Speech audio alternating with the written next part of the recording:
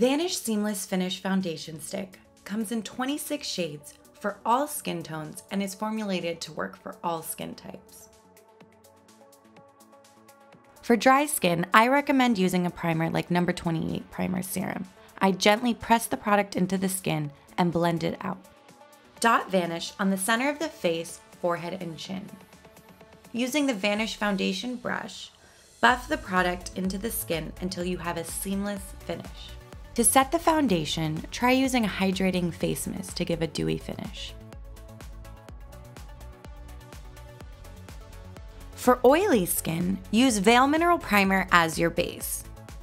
Dot Vanish on the center of the face, forehead, and chin.